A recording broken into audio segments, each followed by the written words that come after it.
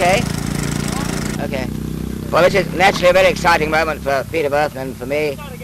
Yeah. This is naturally, I can assure you that everybody connected with the whole trust feel exactly the same about it. And all I can say is that we shall certainly do our best. And I know we shall get the same support in the future that we've had in the past. And there's quite a lot of development work to do on it. But we have high hopes, as Lord High said a few moments ago. This car will uphold British prestige and so do an enormous amount of general good for the country. Thank you.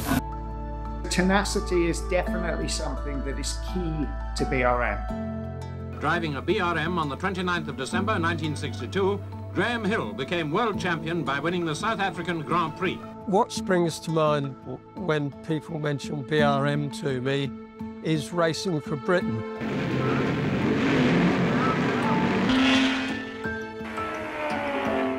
It's that history. It is one of those historical and still very relevant motorsport names.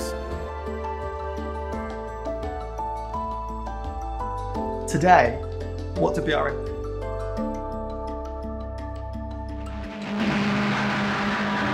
But the sound and fury of the first BRM were to signify the start of an unsettling sequence of ups and downs.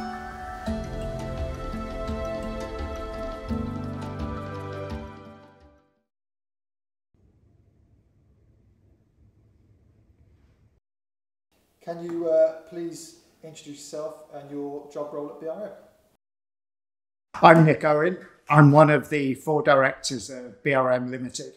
So BRM to me has always been a family endeavour, and that's a family endeavour with the Owen family and Ruby Owen, but it's also a family endeavour with the people from Bourne who made this happen. And we like to think of ourselves as a big a BRM family, and the community of Bourne is, for me, a huge part of this vision going forward.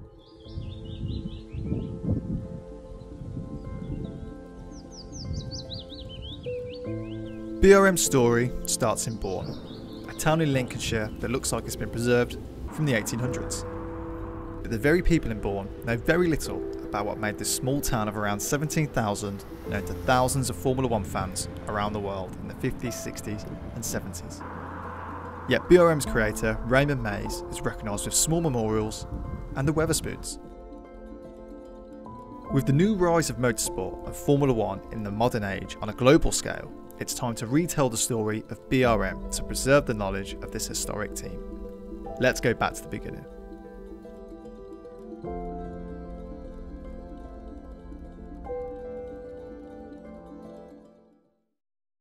The first official BRM was unveiled at what is now RAF Wokingham on the 15th of December 1949 by its founder and Bourne local Raymond Mays. The V16 was held as a world beater in all the national papers. Obviously it's a new motor car and there's quite a lot of development work to do on it, but we have high hopes, as Lord High said a few moments ago, that this car will uphold British prestige and so do an enormous amount of general good for the country.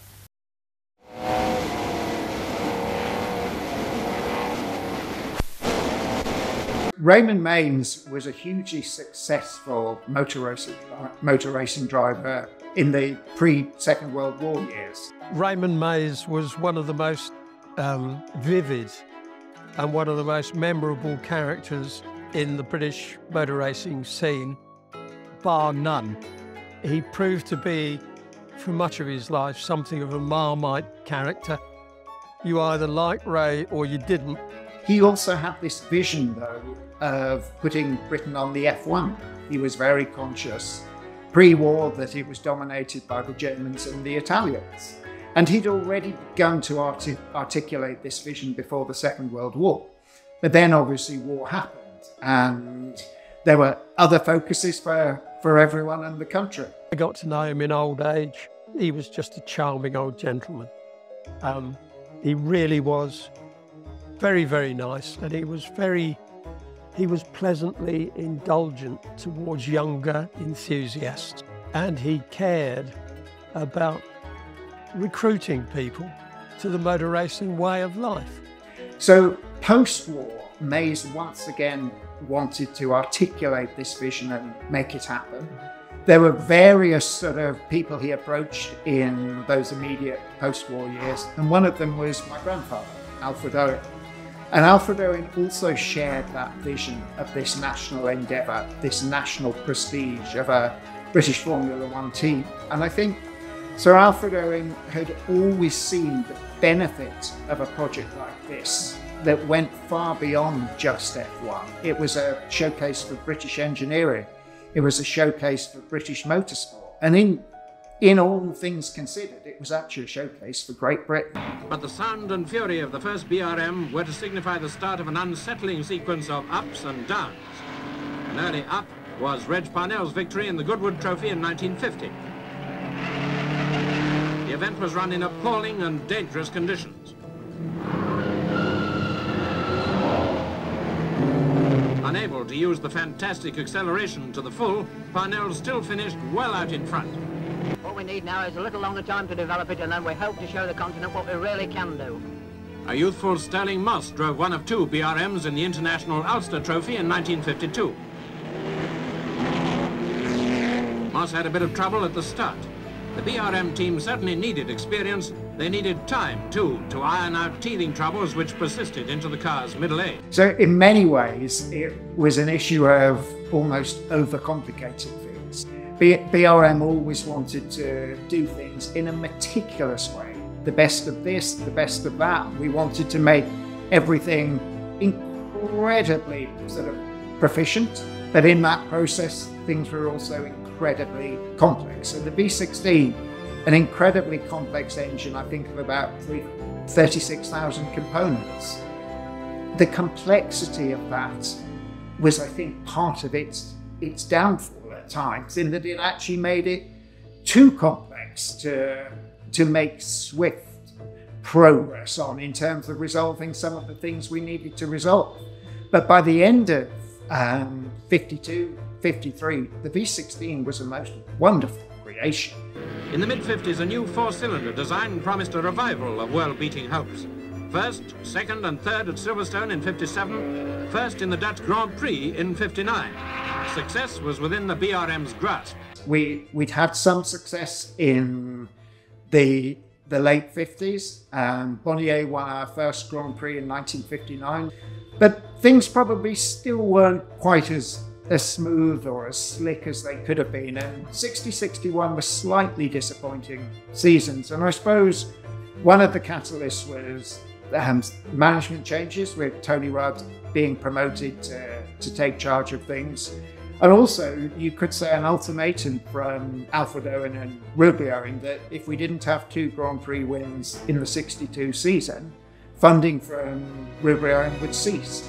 And I think, you know, we got those 2 Grand Prix wins, and I think we knew we were in with a chance, but little did we know until midway into the season that actually we had a chance with the World Championships.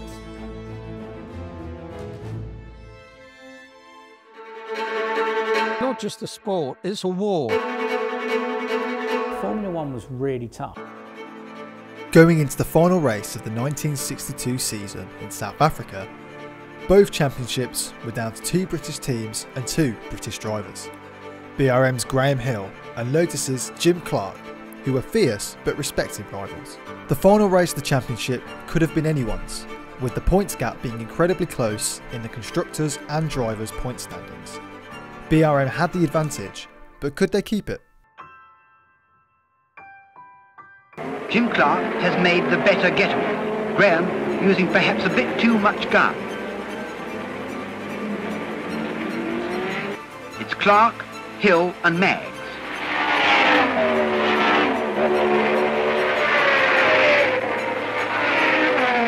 The Lotus continues to pull away. The race is running to form. Both the Lotus and the BRM are being driven meticulously. Still Jim leads. But Graham does not let up. Now Jim Clark pluming a great screen of blue smoke behind the Lotus. This is it. This is our chance. Clark brings the Lotus in, and Jim Clark's wonderful drive is over. Cyril Atkins beside himself with joy. BRM have done it at last. And Sir Alfred Owen, the chairman of the Owen organisation, the group of companies who have sponsored and supported the BRM for so long, is here to celebrate with us. The lot. BRM, first ever all-British Grand Prix car to win the title, and Graham Hill, world champion driver.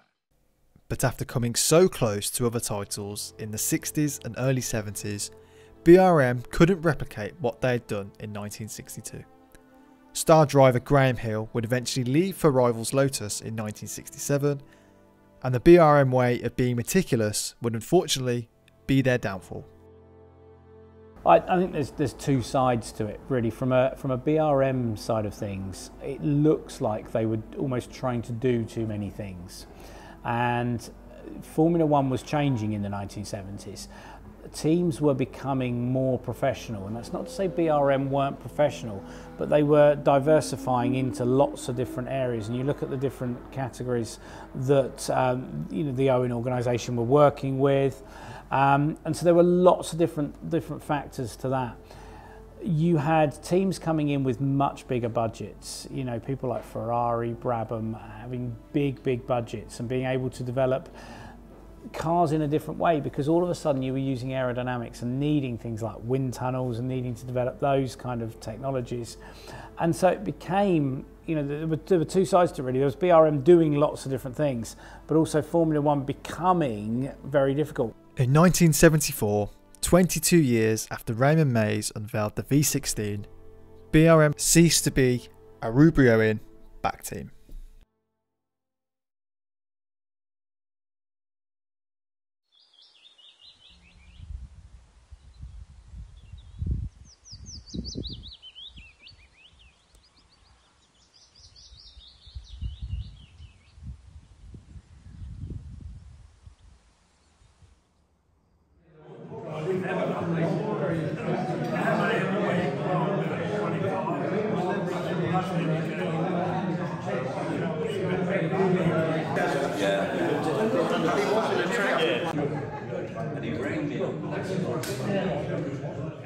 The purpose of the event, which Doug will cover shortly, is to actually begin the process for BRM Volume 4 and pulling together all the additional BRM knowledge out there and the celebration of all that was achieved by BRM over the decades. Today, what do BRM do? Today, our vision is very much about bringing BRM back to life in a number of different ways. Firstly, there's actually celebrating the wonderful creation that was BRM and the values in the day, that value of sheer hard work, that value of engineering, that value of being a team. And I talked to the old mechanics and it was all about the camaraderie and the fun they had. So it's bringing the realities of that story to life. And I think to cap it all, we've obviously built Chassis 4 with a view to racing Chassis 4. We've had it out on the track. It's been at Goodwood, it's been at Prescott, it's been at Shelsley, it's been at Blyton.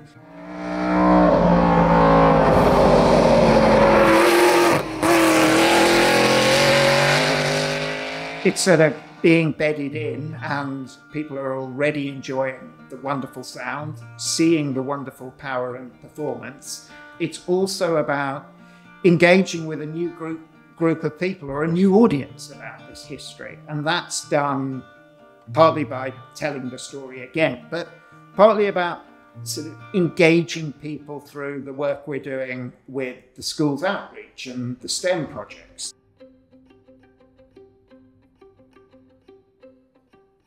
And I started to have conversations with Nick at BRM, really about, and he was really interested in our education program here.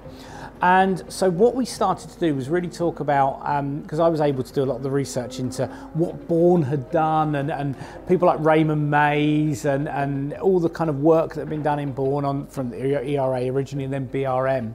And Nick was really quite keen to kind of have a bit of the reawakening, they called it, but have some of that reawakening back in Bourne.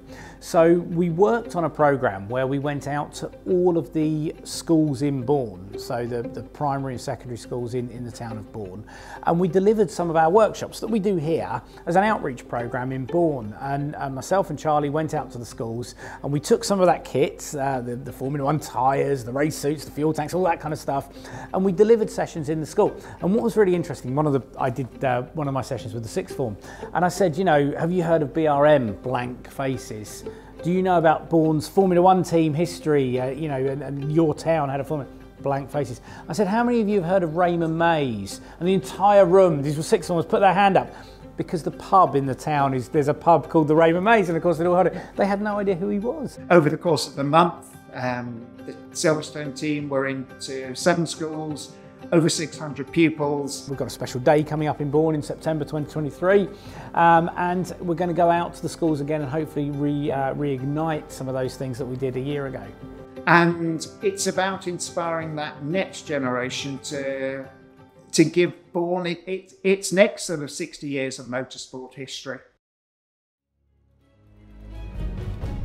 BRM is a name that is revered and respected in motorsport, not just for its engineering brilliance, but for its values in hard work and investing in the youth, something that BRM is still actively pursuing today. The groundwork that was set over 60 years ago by Raymond Mays and Alfred Owen was so much more than a Formula 1 team. BRM is not just the name of a team. They are the World Beaters from Bourne.